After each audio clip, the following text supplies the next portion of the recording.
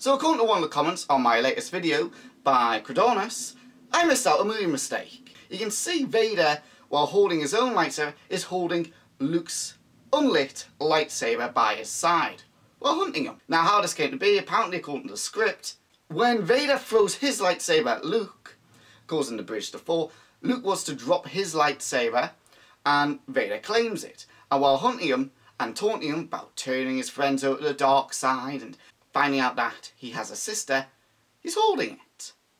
And Luke was to use force to bring his lightsaber back and to carry on the assault on his father in a fit of anger. Another movie mistake which I happen to miss. Good one on you, Krodonas. Well done. I've been the Movie Maniac. Take care.